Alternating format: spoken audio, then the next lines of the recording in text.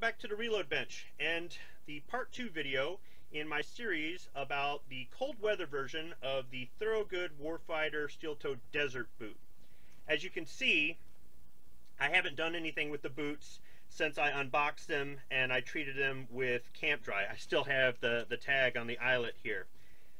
I took the original laces out of here, the factory laces, and I'm going to keep them off to the side as a spare pair. I'm actually going to try out some other laces in there. Now, I can go with the Rothkos. The 3-pack of the desert boot laces are fairly inexpensive. Although they're imported, they do okay, and I've got them as a backup. But I wanted to try out an American-made option, and I found this kind of by mistake.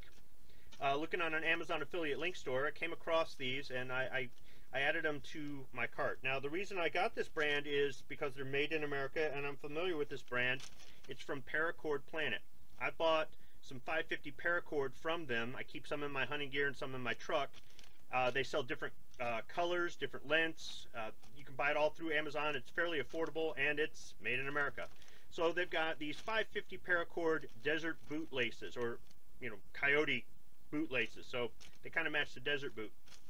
So I wanted to give them a try. Now, I've never tried their boot laces, and I know that with 550 cord, it's probably going to be as slick as the factory laces, if not more slick. So it's kind of got that laminated feel. These could come loose real easy, which is a problem I've had with laces in the past. So let's go ahead and take them out of this reclosable bag. Now, something you can see right away is that the ends don't have a clear plastic cap put on them. These actually have a shiny chrome metal cap. I don't like that. I mean, maybe I should paint these or something, but the metal might actually make it easier to feed through the eyelets, but I just, why not just go with plastic? I don't know if it's for durability purposes or what, but I'm going to try them out and let you know what I think of them. So at some point, maybe I'll take them out and hit them up with some paint. Maybe I'll just leave them, but for now, I'll go ahead and lace up the boots. See how easy this is to feed through.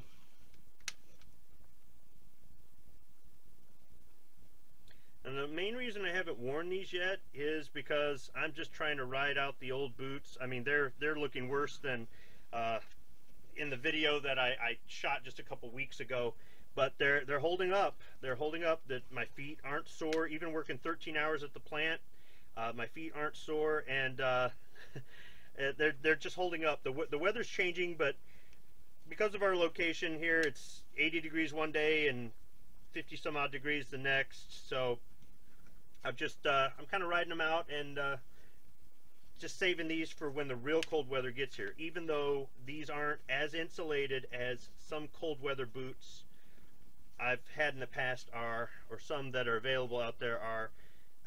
They offer that flexibility that I've talked about in the previous videos with the other Warfighter boots, and that's the main thing that I'm looking for here. So it laces up pretty easy. Let's see if they're staying about even. They're staying about even. Yeah, so it laces up fairly easily. I wouldn't say that these metal tips make it easier. I would say it's about the same amount of effort. They are a little bit slippery here, but it's just kind of odd. I mean, that's just odd. So I'll stop short of the top eyelet. There we go.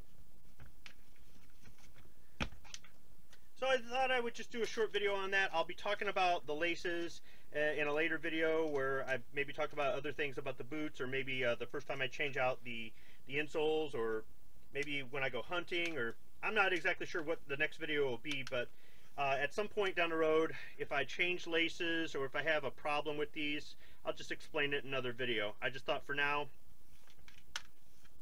I would just show these laces from Paracord Planet, made in the USA. Thanks for watching.